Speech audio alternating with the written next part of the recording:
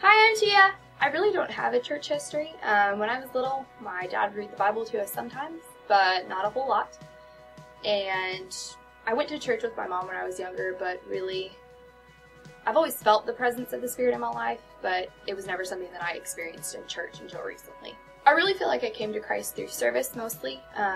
I participated in a lot of volunteer activities, and I volunteered at the free clinic, and that's where I really started to feel the Spirit grow stronger within me. I feel like it's the right time for me to be baptized because I am ready to make a public proclamation that I have given my life to Jesus. Recently, I have been motivated to become more involved within the church. I'm a D group leader on Sundays, and I've also become a lot more involved in the college and career group. I really feel like right now that's where God wants me to spend my time and to focus.